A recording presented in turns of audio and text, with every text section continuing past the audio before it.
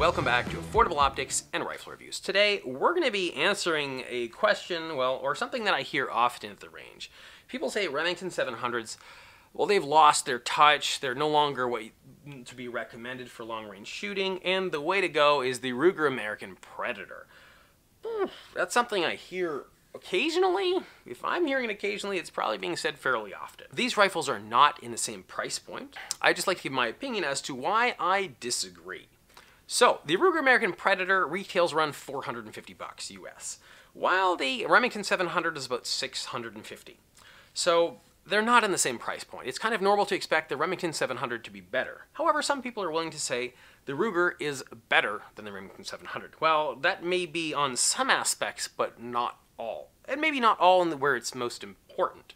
So let's start this off with accuracy. So first of all, the Remington 700 has a 26-inch barrel. That is long, and that is going to get your bullets going pretty fast.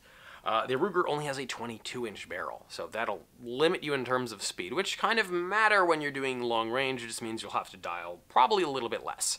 It doesn't necessarily affect accuracy, though. So these are the groups that we got with the Remington 700. All right, so we're at the range. We're at 100 yards. Let's see just how accurate that we can get this rifle to be. In this video, we're going to be using the axial earmuffs. So these ones are actually really nice because you can actually listen to music at the same time that you shoot. And they are also noise canceling, as most shooting earmuffs are. And they're really, really nice and comfortable.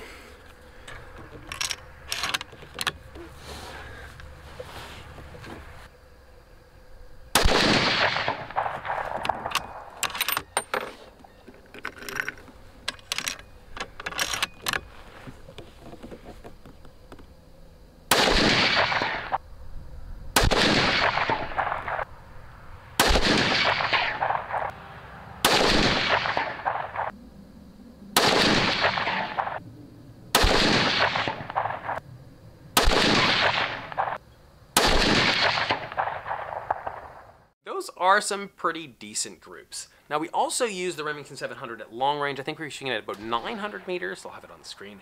And it worked really, really well. It was really, really consistent. We were using the Hornady 178 grain ELDMs, and it just loves those. It really, really loves those. This is a 1 in 10 inch twist. So while the Ruger is a 6.5 Creedmoor, that shouldn't really impact how accurate it's going to be. It's going to make a little bit of a difference in terms of ballistic performance, which generally should give it the upper hand in long range. However, at 100 meters, it was not a great success. All right, so we're at 100 meters. Let's see how good this puppy can do. Now, first thing I'd like to mention is the Ruger American Predator cannot single feed well at all with this magazine, or with any other AICS magazine for that matter that I've tried. I've tried the MDT AICS magazines, I've tried the factory one, and it just refuses to feed single feed. So yeah, that's a little bit of, I guess, a downside. Not really the end of the world, but not great. Also, the factory magazine doesn't clip in all that well. For example, even giving it a little thump here, not quite enough to get it seated. You got to give it a good thump. A bit more than I think it should be necessary.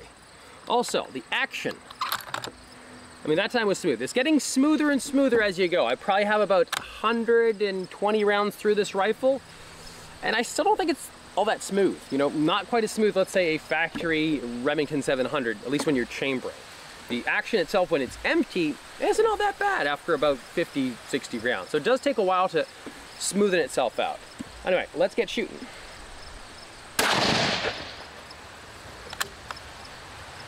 Another thing is this action does not like to be pulled unless it's like you're pulling it perfectly straight, which I find kind of annoying. You know, it shouldn't really be the case for a rifle that's about, well, $650 Canadian on special. I think it's about $400 US.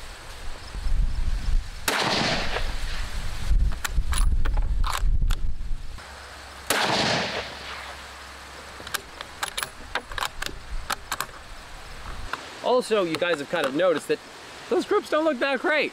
Well, even after load development, this is probably our best standard deviation, which is about 15.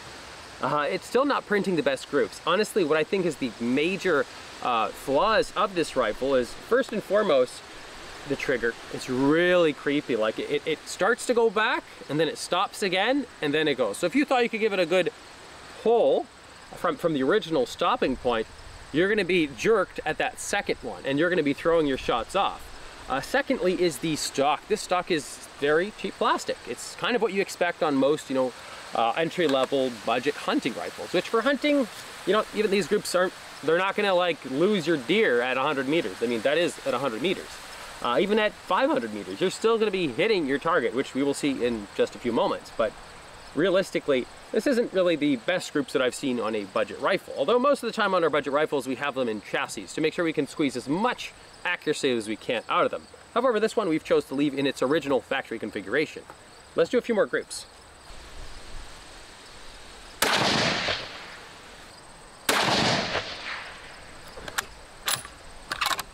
And yes, you do have to be a bit, I find aggressive with this action. It's not something you're gonna baby. It's not gonna run very well.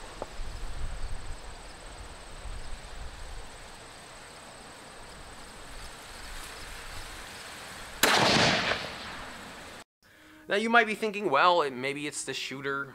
Maybe I didn't try hard enough. On the Remington 700, I did the load development, well, technically twice, but once for the 178 grain ELDMs, and then I just reconfirmed it to get the perfect note, and then I used that for the long range.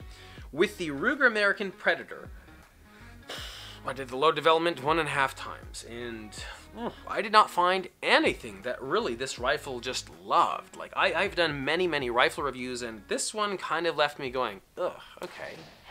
Kind of expected more. A lot more, I guess.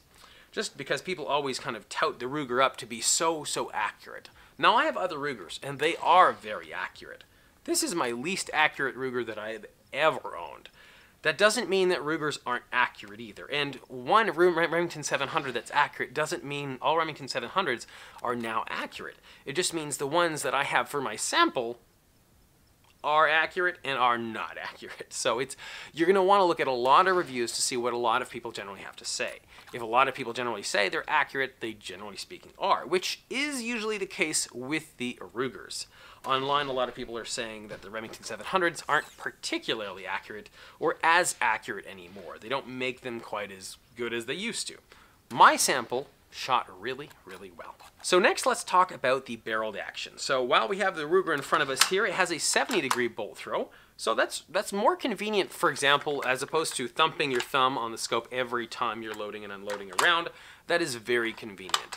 However, the action in this rifle feels more like a piece of agricultural machinery than it does a nice, smooth bolt action smoothness, So that's something I feel a little bit disappointed in. This has a 3-lug bolt, which is fine. It gives it the 70-degree bolt throw, which is convenient for that. And you can get some rounds in fairly quickly with this bolt. One issue I have with this action is it tends to bind. So if you are not pushing quite straight, like for example like this, if you're pushing slightly off, it'll bind like this. And that's not great. But it's a budget rifle. What can you expect at $450 US?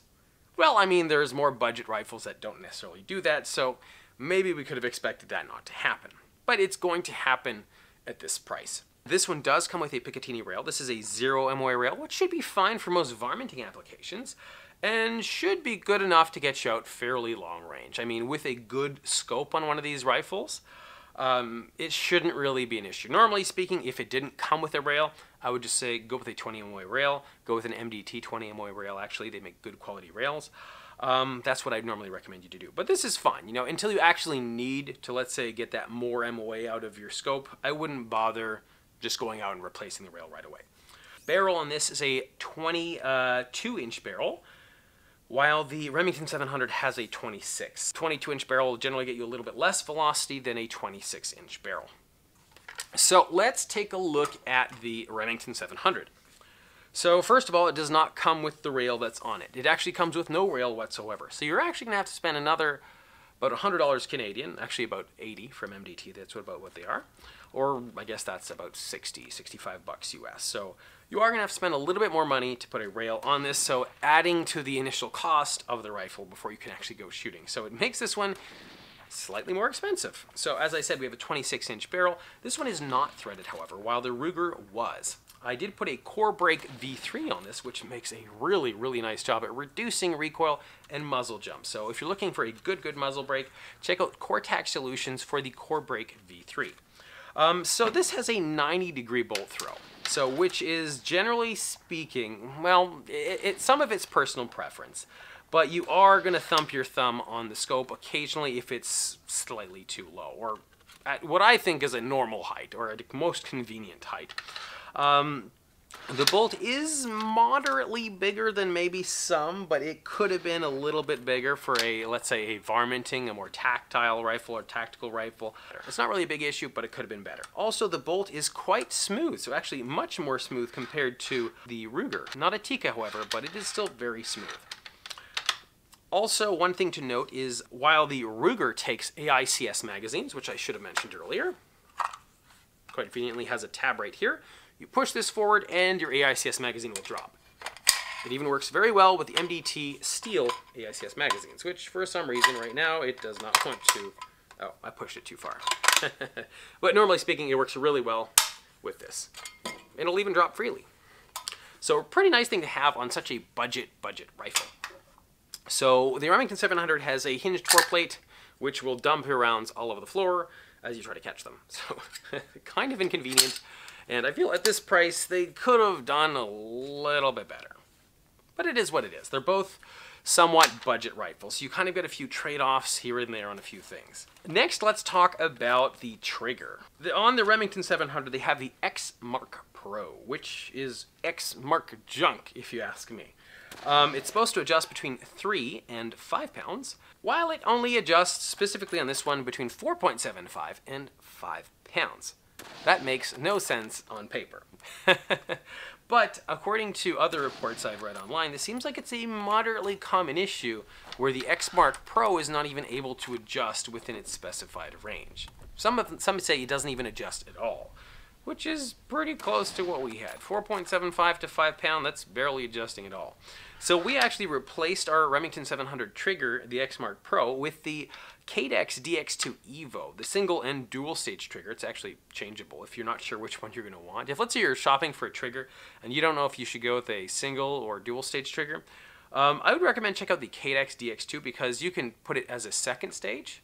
So you can have that pull and then it stops and it breaks, or you can just put it as a single stage where you just pull and it breaks. So that's a really cool thing to have if you don't want to invest in buying one and then you don't like it and then buy another and then it's fine. So that's what I just recommend you do. It's a good trigger. Now, the Ruger, on the other hand, is adjustable between 3.5 and 5 pounds.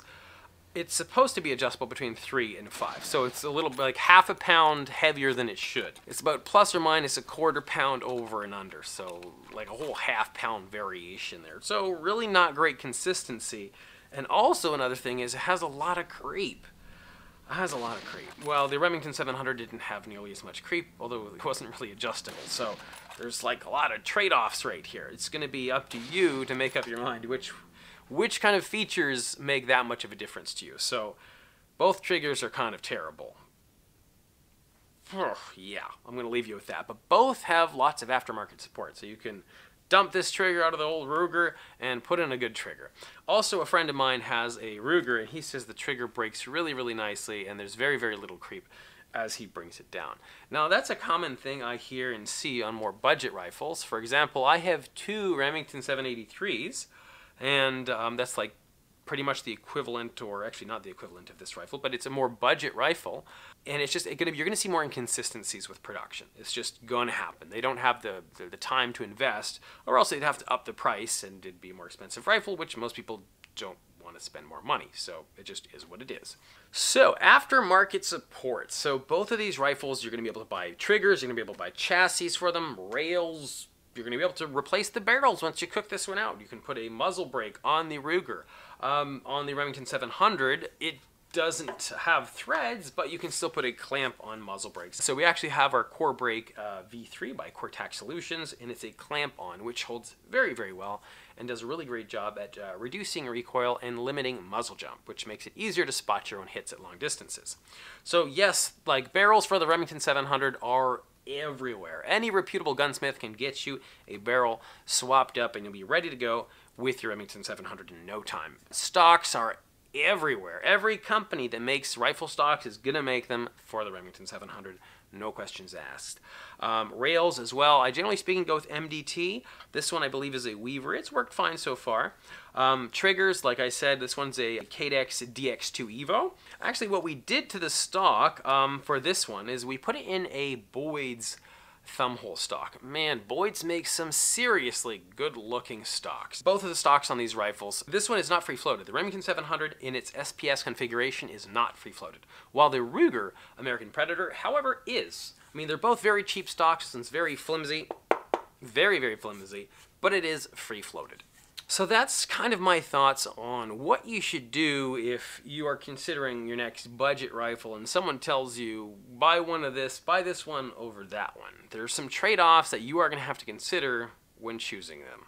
So, thanks for watching Affordable Optics and Rifle Reviews. I'll see you next time. If you have any questions, leave them in the descriptions below. I will answer them for you.